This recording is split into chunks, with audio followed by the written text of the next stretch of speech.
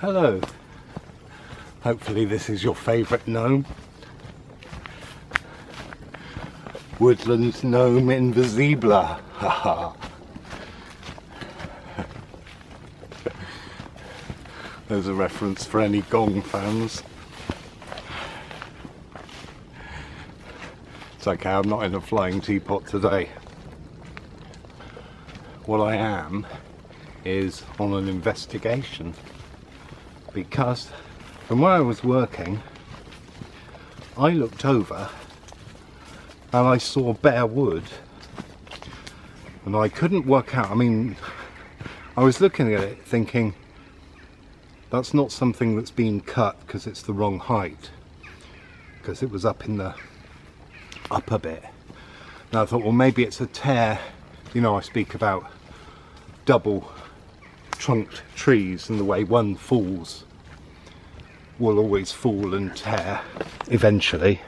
Like there's a fork here. See that? That's okay at the moment, but it's dead. So that will come down. So I thought, and what I could see was like that. So I figured what I'll do is I'll come and see if I can find it. Now I can see a really lovely tear. Lovely tear.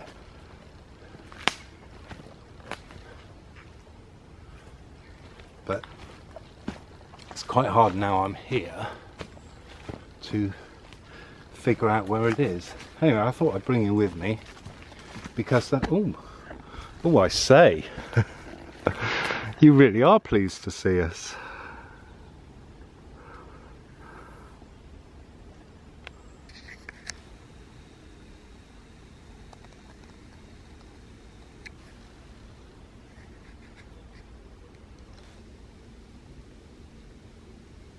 Oh, I can smell fox. Anyway, it is possible that I may not find it. And here's one that's been, that was cut a while back. But yeah, this is something I'm not sure about. Let's show you.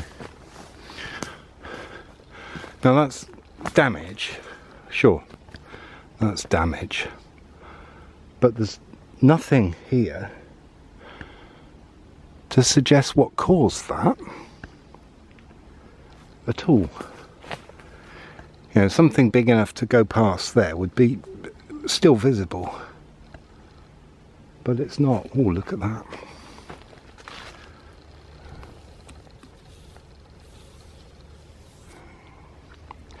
It's always a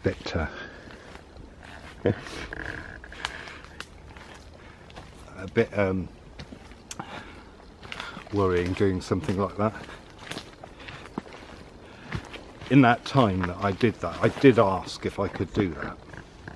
That was all going on while I was filming. Here's some oxalis here. Lovely, lemony. I very often used to come to the woods and put some in my sandwich. There you go, there's an example of what I mean. That's a perfect tear. But, you know, especially with all this ash above me. Ooh, oh, that's a dog. It's not a dog, it's dog prints.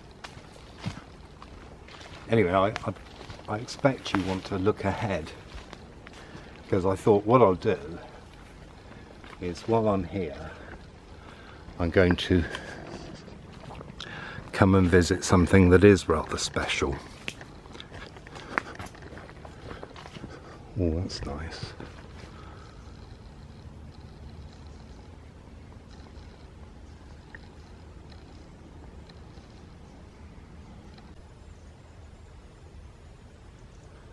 Lovely badminton fern. Shuttlecock fern. Look at this little clump here. It's hard to tell whether that's one tree or a number, but hang on. Yeah, I think that's an ash and a hawthorn. Yeah, it is. Hawthorn being the smaller, lower one. Oh, they're nice and mossy, aren't they? Or mice and nosy.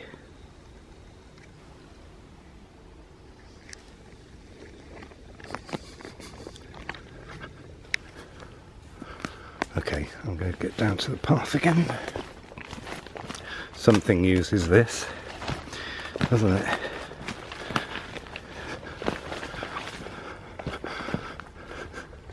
But there are some bits in this wood that I just love so much.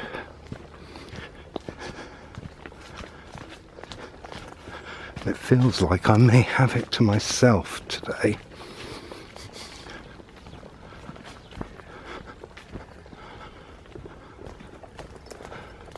Or we have it to ourselves. Yeah, here we go. I think this is it starting. Look at this in here.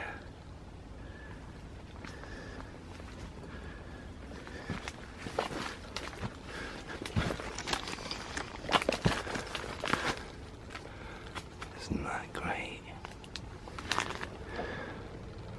Scrabbling around. Now, part of me wants to go down into that bit. I know I've said that before. But for anyone who's not watched this before, by this I mean this channel, I can't find a way through whilst having a camera. So I'm not going to do that. I'm going to put that on my inner list. I mean, I love how this looks here.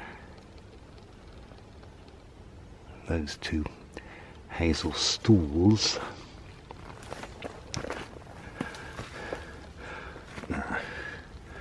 Okay, I grab onto something and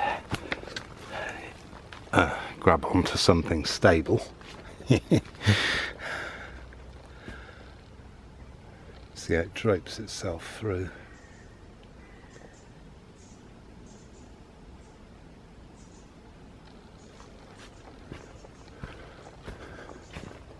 If I look down through there, you can really see it. That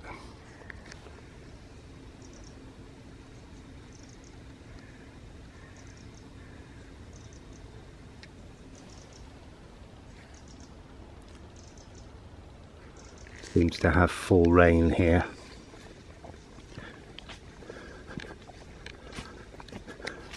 Now this is probably one of the last times that we're going to see this, because this ash is dead and it will have to come down quite soon because it's near the path. But look at that.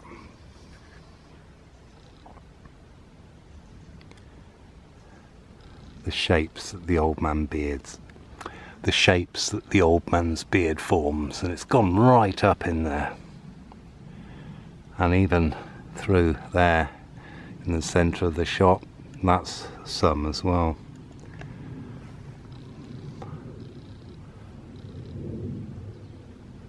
I just love it. I do have a bit of film of it in the winter light, which is just incredible. I think I have used that on a video on the Woodland Temple channel. There's a really lovely purple light to it. And I didn't realise till I got home and looked at the footage and thought that would have been better off. Well, I wish that I'd filmed more.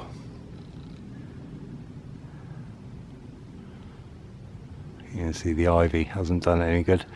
Like, looks like there's two ropes going up. Can you see them? Two ropes there going up.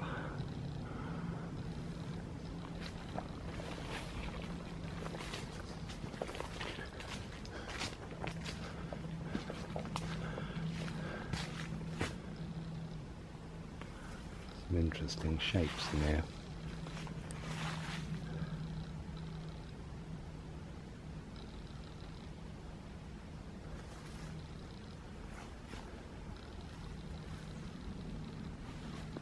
Yeah, even with the sound of aircraft and of people bashing about and working, it's still peaceful, isn't it? And even with me wittering on, yeah, loads of ash is dead in here now. I was right. I did come through before it had gone, but it's gone. So this is going to be very different very soon. So I'm going to come in here and get as much footage as I can for you before it goes, but there you go.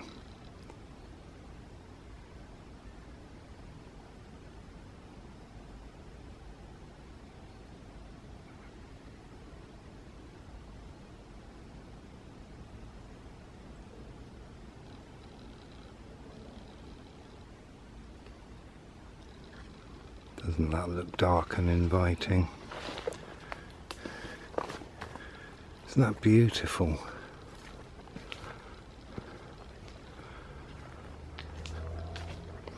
It's funny, I know I probably say this a number of times, but I hear people say that they would love to be in Britain as long as it didn't rain. Well, because they love the countryside, but if it didn't rain, it wouldn't be like this.